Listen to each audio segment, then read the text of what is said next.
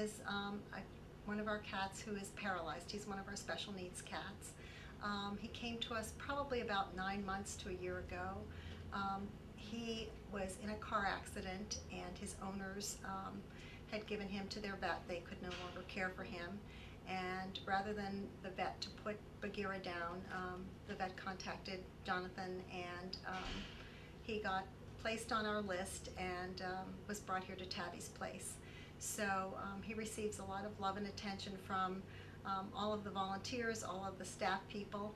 And what's really cool about Bagheera is that you know, he's not able to, his back legs are completely paralyzed, but he has his own little cart that one of our associates puts him in every day, and he's able to walk around, and he gets some exercise probably for at least an hour or two every day.